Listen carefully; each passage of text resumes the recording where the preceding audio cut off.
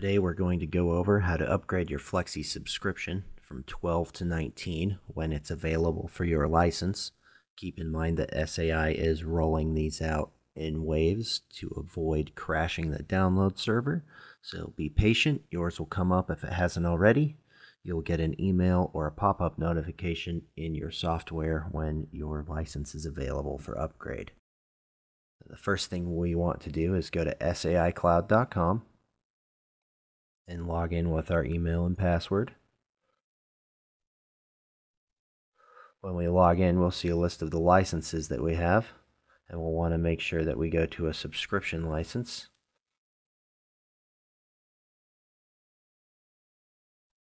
And that we're downloading the proper license for the computer that we're working on.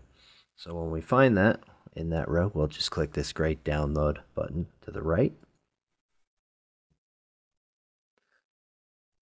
And we'll get to the download page. From here, we can click download now.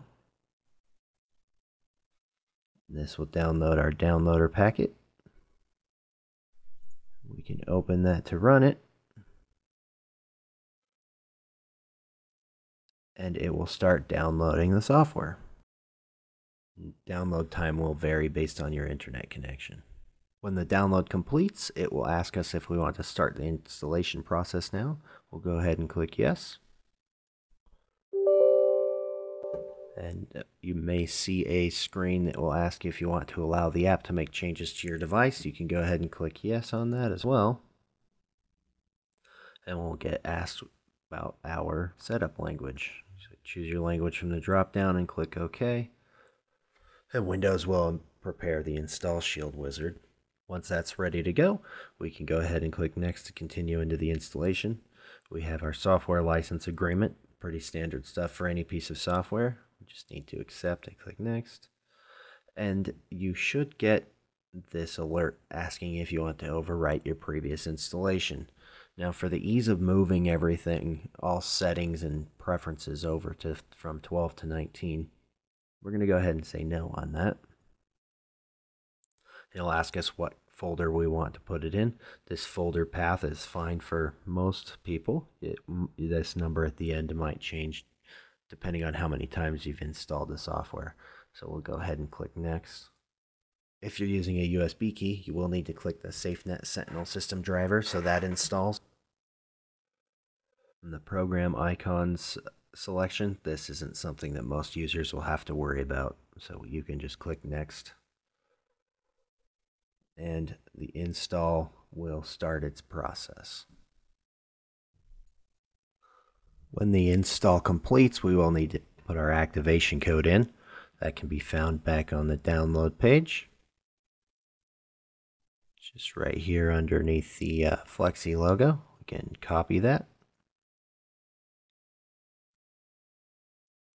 and paste it right into the license manager and click next.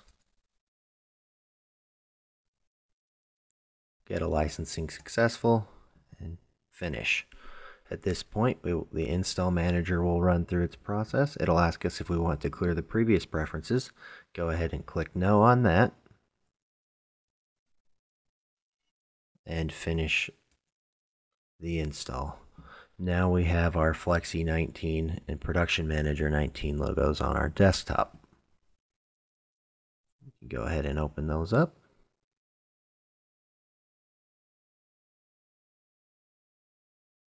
And we have successfully upgraded to Flexi 19. If for some reason our preferences didn't carry over from the previous install, there's no need to panic. We can get those moved over pretty easily. First thing we would need to do in that case is go ahead and close everything and right click on our Flexi shortcut. Select Open File Location. In our File Explorer that opens up, we just need to go back 2 folders to our SAI folder here. You can do that by simply clicking on the SAI folder or clicking this up arrow here twice. This will take us to the SAI program folder. Inside of this folder, we'll see all the installations of Flexi we have currently on our computer. Our SAI Production Suite Cloud 1 is, in this case, Flexi 19. Your numbers may vary based on how many times you've installed the software. Our Flexi 12 in this case is this one here, so we'll open that folder up and scroll down to the bottom and find our Preference Manager shortcut. If we double click that to open it, it'll open our Preference Manager, and we can save our current preferences from Flexi 12. Just need to give them a name. You can name them whatever you would like. Once those are saved, we can highlight those and click the Export button and save them in an easy to find location. In this case, I've just saved them in a folder on my desktop. And we'll click OK and then exit. From here, we'll go back to our SAI program folder and into the Production Suite Cloud folder for 19. Scroll down to the bottom again and open Preference Manager. We'll then click Import. Select our Flexi 12 preference file.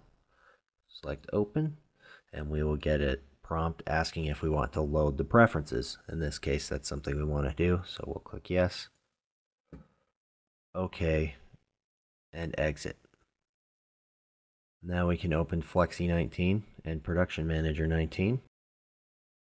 And now we see that our preferences came over just fine and got copied without any problems. This will bring over your setups, your jobs in Production Manager, as well as any custom swatch or toolbar setups that you may have. Now the only thing left to bring over would be our profiles for our printers.